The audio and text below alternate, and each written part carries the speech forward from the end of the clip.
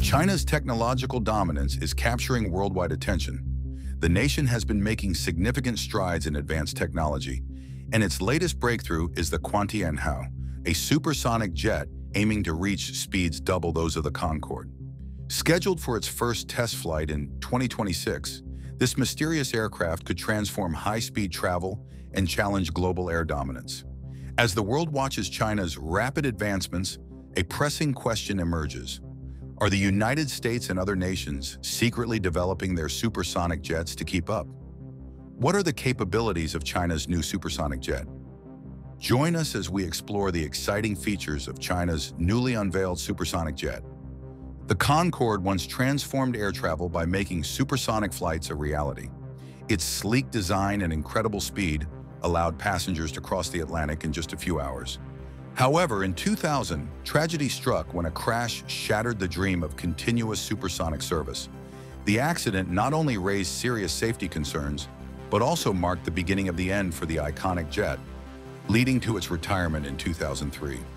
For years after, it seemed as though the era of supersonic travel had come to a definitive close. However, that wasn't the case. Throughout aviation history, many nations have invested heavily in developing supersonic passenger aircraft, hoping to revolutionize air travel. Yet these projects often faced obstacles, from high cost to technical limitations, ultimately leading to failure. These past struggles make China's new supersonic jet project all the more intriguing. Recently, China unveiled a prototype of the Quantianhou, or Soaring Monkey, a supersonic aircraft designed by Sichuan Lingkong Tianxing Technology Corporation. This aircraft can reach speed up to Mach 4, double that of the legendary Concorde. This ambitious project has caught the world's attention, signaling China's bold move to lead the race for ultra-fast passenger planes. The Quantianhou was showcased in Chengdu, the capital of Sichuan province. It is designed to fly in near space, a high-altitude zone between 20 and 100 kilometers above the Earth. Operating at this level helps the aircraft avoid heavy air resistance, allowing it to travel faster and more efficiently. The developers also plan to test advanced materials that can withstand extreme heat, cutting-edge aerodynamics, and robust propulsion systems. The company expects to conduct its first test flight as early as 2026. Deng Fan, the project's chief engineer, believes that supersonic passenger planes have the potential to make air travel much faster, more cost-effective, and more reliable. Imagine flying from Beijing to New York in just a few hours. This could be a reality if the project succeeds. Deng's team also hopes to create a future where long-distance travel becomes quicker and more accessible. This effort is part of a global trend to revive supersonic air travel, which has largely been left in the past since the Concorde stopped flying in 2003. Many countries and private companies are now exploring ways to build faster, more efficient, and more environmentally friendly aircraft. If successful, these new planes could completely change the way we think about long-distance travel. However, there are challenges to overcome. Flying at such high speeds generates a lot of heat, which can damage the aircraft. The team needs to find materials strong enough to handle this heat without adding too much weight. Additionally, noise pollution caused by the sonic boom, which is a loud noise created when a plane breaks the sound barrier, could create problems for communities living under flight paths. Finding solutions to these issues will be crucial for making supersonic air travel practical. Despite these challenges, the idea of supersonic passenger flights is gaining momentum. Several other companies in the US and Europe are also working on similar projects, creating a competitive environment in the aerospace industry. Each team aims to be the first to bring supersonic travel back to the skies, but with better technology and fewer environmental issues. China's ambition to lead in this field shows its growing influence in global aviation and technological innovation. If the Quantianhou succeeds, it could mark a new era in air travel, making long flights faster and more efficient than ever before. This nation is also making big strides in jet engine technology, catching the attention of experts worldwide. They recently developed a dual-mode high-speed turbojet engine similar to the Blackbird's 8 engine. The J-58 used a turbojet with an afterburner to boost its power at high speed. China's new engine has a similar approach.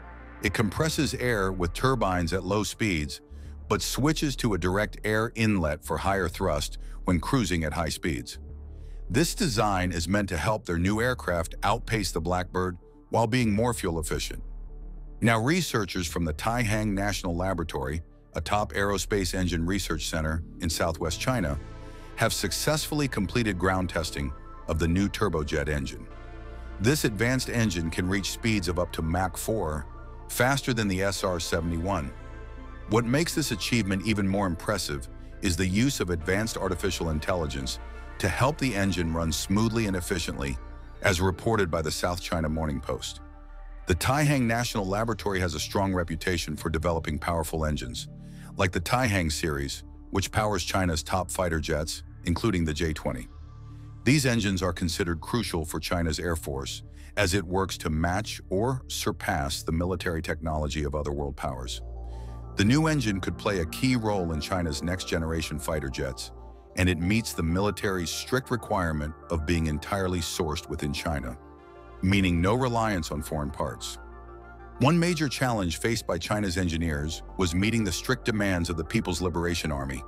The military wanted an engine faster and more efficient than the Blackbird while maintaining reliability. The team had to overcome the limits of locally made central processing units used in the aircraft.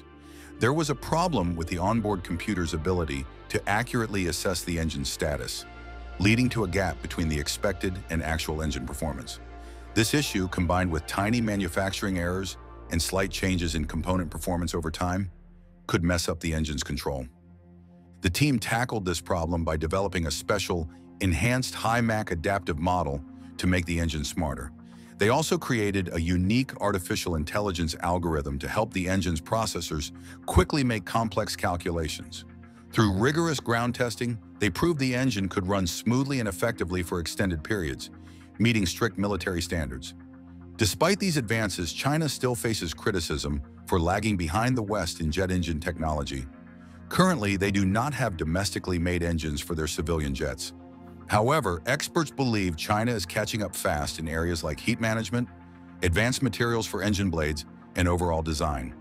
Their decision to limit the export of engine components and manufacturing equipment shows their commitment to leading in this field. Recently, the public test flights of two sixth-generation fighter jets hinted that China could be ready to take the lead in aerospace technology.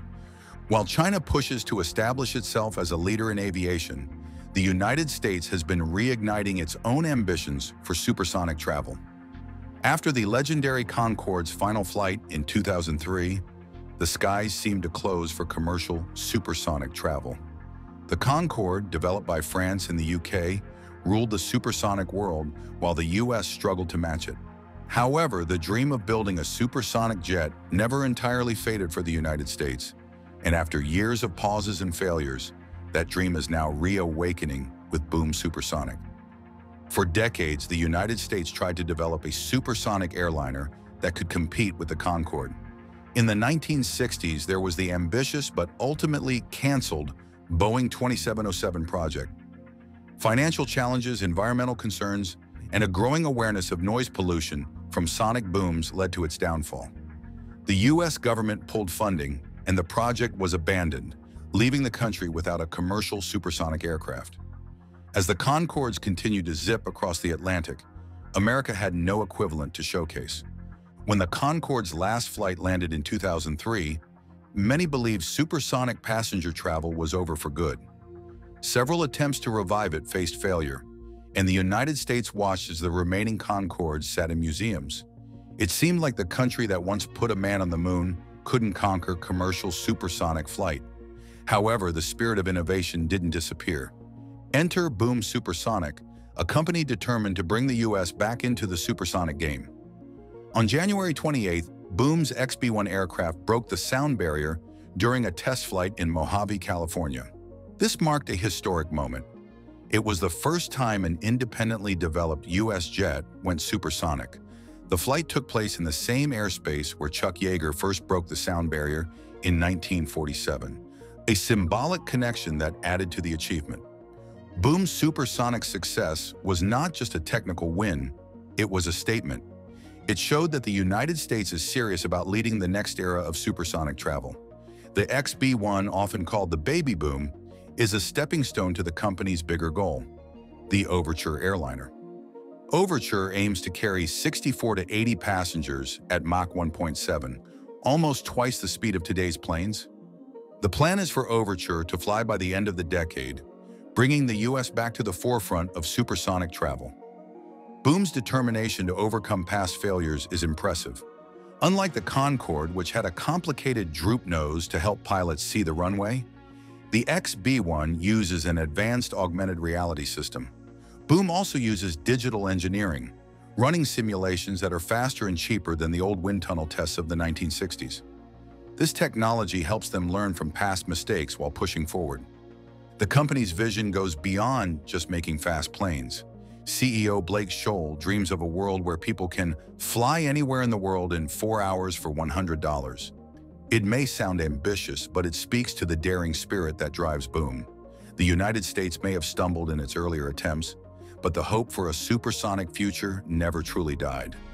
Boom is not alone in this journey. Major U.S. airlines like American Airlines and United Airlines have already placed orders for the Overture. The construction of the Overture Superfactory in Greensboro, North Carolina, shows just how serious the effort is. With plans to produce up to 66 Overture jets each year, the United States is preparing to claim its place as a leader in supersonic travel. To keep noise down during takeoff, Boom's engines are designed to be no louder than current subsonic jets. They're also committed to environmental responsibility, planning to use up to 100% sustainable aviation fuel, or SAF. This approach aims to cut emissions and reduce their carbon footprint, making supersonic travel more eco-friendly than before. The Overture will also be lighter and more efficient than Concorde, thanks to modern materials like titanium and carbon fiber. These advanced materials, combined with modern design techniques, make it possible for the Overture to have better fuel efficiency and performance than its predecessor. Boom has caught the interest of several airlines, securing multiple orders for the Overture. However, it's worth noting that Concorde also had a lot of early enthusiasm, with airlines placing orders before most of them backed out. History shows that having initial interest doesn't always guarantee success. Another challenge is the world we live in today. In the 1960s and 1970s, flying across the Atlantic for a quick business meeting seemed necessary. Now, with remote work and video calls, the need for such fast, pricey travel isn't as strong. The question remains, is there still a real need for a supersonic airliner in the 2020s? Or is it just a luxury for the wealthy? While supersonic travel today feels like a luxury for the wealthy, the future could be different. As technology moves forward, there's hope that faster-than-sound flights will become more accessible to regular travelers. Boom's supersonic efforts could be a step toward that goal, but they're not alone in trying to reshape supersonic flight. The Lockheed Martin X-59 Quest is another exciting project that is aimed at bringing back supersonic travel, this time without the thunderous booms that once rattled windows and annoyed communities. This experimental aircraft is part of NASA's low-boom flight demonstrator project, designed to show that planes can fly faster than sound quietly enough for everyday use. If successful, it could change air travel, making fast, quiet, supersonic flights possible over land. In February 2016, Lockheed Martin started working on the X-59 after winning a contract from NASA. They planned to begin flight tests by 2021. But delays pushed the first flight to 2025. The aircraft is expected to cruise at a speed of Mach 1.42 at an altitude of 55,000 feet. What makes it special is its ability to produce a low thump instead of a loud boom when breaking the sound barrier. Traditional supersonic jets created such loud noise that they were banned from flying over land. Lockheed Martin faced many challenges while designing the X-59. They tested small models of the aircraft in wind tunnels to see how it would handle different air pressures and speeds. These tests started in 2017 and went up to speeds faster than Mach 1.6. In April 2018, NASA awarded Lockheed Martin a $247.5 million contract to complete the X-59. By the end of that year, NASA and Lockheed had tested an 8% scale model to check the plane's stability, control, and how the air would flow around it. The X-59 does not have a front window for the pilot, which is quite unusual. Instead, it uses an external vision system, a mix of cameras and sensors that give the pilot a clear view of the surroundings. This unique design helps maintain the aircraft's sleek, quiet shape. In May 2019, major parts of the X-59 were put together, and by 2020, the wing assembly was finished. However, construction delays meant that the first flight was pushed to 2025. To see if the X-59 quiet thump is acceptable, NASA ran tests over Galveston, Texas in 2018. They used an FA-18 Hornet to create similar sounds, which were monitored by 400 local residents. Each person got $25 per week to share their feedback. This test helped NASA understand how people react to quieter sonic booms, and the data gathered will be essential for future community flights. Lockheed Martin finished building the plane's engine, a General Electric F414 GE100, in November 2022. This powerful engine can produce 22,000 pounds of thrust, helping the X-59 reach its high speed. In August 2023, Lockheed Martin showed off the assembled X-59 rolling out of a hangar, marking a big step forward. The first flight, now planned for 2025, will test how quiet the plane really is. NASA plans to conduct test flights over different U.S. cities to see how communities react. The data from these tests will be shared with organizations like the International Civil Aviation Organization and the Federal Aviation Administration by 2027. If all goes well, the rules against supersonic flights over land could change as early as 2028. The X-59 could also pave the way for other countries and companies to develop quiet supersonic jets. France, Germany, Spain, the UK, Italy, and Japan are all working on advanced fighter jets and aircraft technology. If the X-59 can prove that fast, quiet, and efficient supersonic travel is possible, it might inspire more projects around the world. Another major player in this race is Hermeus Corporation. Founded in 2018 by Skylar Shuford, Hermeus aims to develop a hypersonic aircraft that can reach a speed of Mach 5, more than twice as fast as the Concorde, the legendary supersonic airliner that retired in 2003. To achieve the development of this aircraft, Hermeus is working closely with the U.S. Air Force and NASA, combining their expertise to create this groundbreaking aircraft. But Hermeus isn't the only one in the game. In 2018, Boeing introduced its very own concept for a hypersonic passenger airliner that could reach speeds close to Mach 6. However, there haven't been many updates on the project since its launch, leaving people curious about its progress. Beyond the US, other nations are also joining the race. Russia, known for developing the Tu-144, the first commercial supersonic jet, revealed a model of a new supersonic business jet at the Moscow Air Show in 2017.